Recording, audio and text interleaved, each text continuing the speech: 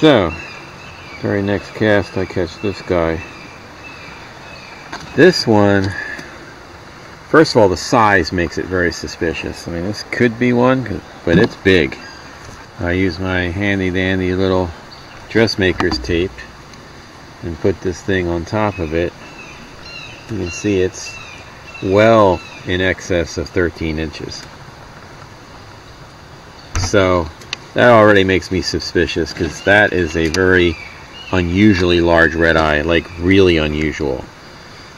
Notice that it doesn't really have the blotches as much as it has kind of a line. And the blotches are a lot closer together. Notice the complete lack of color in the anal fin and in the pelvic fin. And we were talking about the weird, you know, sharp tail versus rounded tail. It's a perfect example of kind of a hybrid between the two, if you will.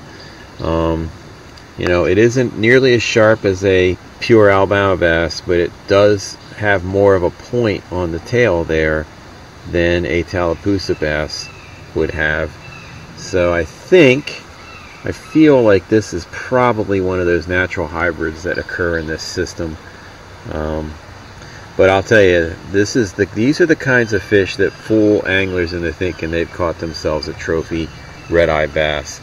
The work that Matt Lewis did when he was at Auburn University showed that really about less than 2% of all redeye bass that were pure exceeded 12 inches, and none of them were over 13.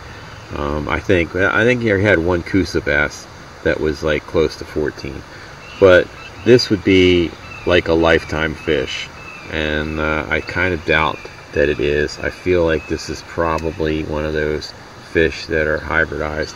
And again, we're not talking 50-50, you know. These fish have been doing this for a long time, you know. So this is a fish that could be, you know, 70 or 75, maybe even 80% red eyes.